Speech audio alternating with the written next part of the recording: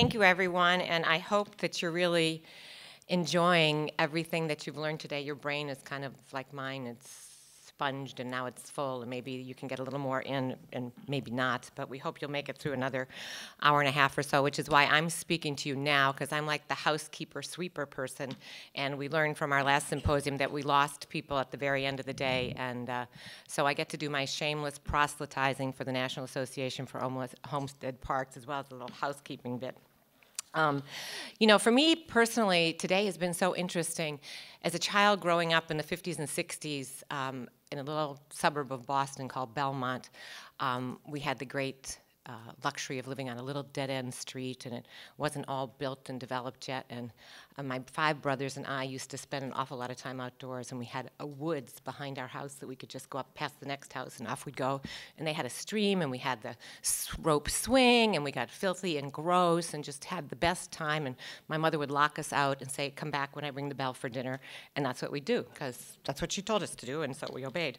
And we just had the best time, and that was my childhood growing up like that. And I have 4 sons and have had the great luxury of being able to live in suburbia, and they had great yards, and we lived in little towns that had nearby parks, and they're just old enough that they could get on their bikes and go, and you didn't fret and worry about bad stuff happening to them, and stranger danger was not something that we ever talked about. But I do know in a very real way that children today just don't have that kind of access to parks, and you all have spoken of it. And I spent many years living in Detroit and working with Belle Isle, which is a Frederick Law Olmsted park. It's an island, the only island he ever designed, in the middle of the Detroit River.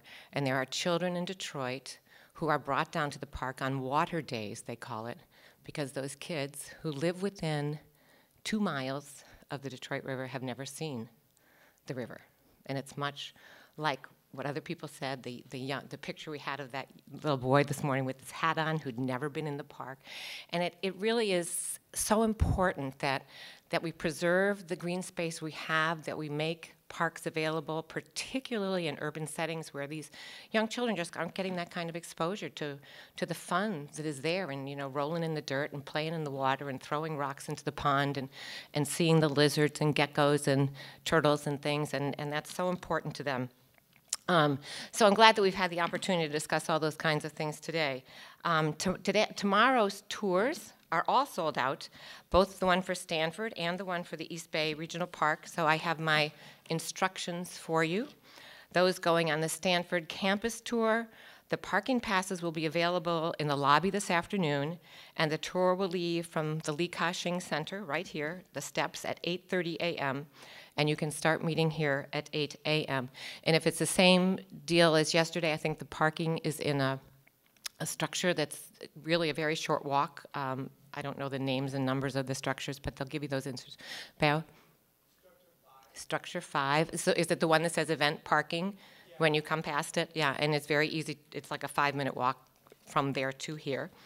And those of you who are going on the East Bay tour, that will leave from the Sheraton Palo Alto at 8:30. Self-parking is available for $14, and valet parking is available for $17. So that's the information on the parks tours for tomorrow. I also want to thank all our speakers, I know some of them have been on their way, and I really appreciate the time that they were able to spend with us today, and so that we could learn so much about their work. I'm not an academic. I'm not a landscape architect. I'm just a community volunteer, and in that public-private partnership, I'm the private person who asks for money over and over and over again, but we do pretty well at that. And our sponsors, without whom we would never have done last fall's symposium, and today is the National Building Museum in particular, and today the East Bay Regional Park District, the American Society of Landscape Architects, Stephen and Margaret Gill Family Foundation, and we thank the Gills so much for their support. The legacy continues with Frederick Law Olmsted Jr.'s grandchildren. Keenan Land Company, the National Trust, PG&E and Wells Fargo, and the California State Parks Foundation, and the Save the Redwood Leagues, the American Planning Association. I serve on the NAOP board because of my involvement with the Belle Isle Park, and we I helped shepherd the formation of a conservancy for that park a couple of years ago and merged 4 nonprofits to do that, which was like herding cats, but and it took a really long time, and I almost lost all this hair trying to do it. But at the end of the day, we did it right, and it's up and running and thriving. That park has now become a state park. If you may have heard that there's a financial issue in the city of Detroit. And so our governor thought that if he could take this park out of the city budget and put it into the state park budget, that would be a helpful thing. Well, no good deed goes unpunished, and it took 1.5 years for that to happen. But people ask me, so how is that? It's like the best thing that ever happened, because the state actually has a little bit of money in its budget, whereas the city had nothing. So that's how I came to the NAOP, through the advocacy work I did for Belle Isle. And the NAOP has worked since its inception in 1980 to preserve the Olmsted legacy and to be a resource for those who wish to preserve and revitalize historic landscapes, and as well as create new green spaces to build healthier, more livable communities. Healthy parks, healthy people. You hear it over and over again when you are with park advocates. And we're a coalition of design and preservation professionals, historic property and park managers, scholars, municipal officials, citizen activists, and representatives of numerous Olmsted organizations. We are thrilled to have been able to bring some of Frederick Olmsted Jr.'s work to the forefront, like many of you. I thought that some of what Senior did was actually work done by Junior, and some of what Junior did was actually work by Senior, but no man can work for 100 years and do 6,000 designs. So it was the two of them who did that. So I encourage you, if the NAOP board would just indulge me for a minute, would you stand up so that we can just point out who is on the NAOP board? We have lots of our board members present. We'll have a board meeting on Saturday.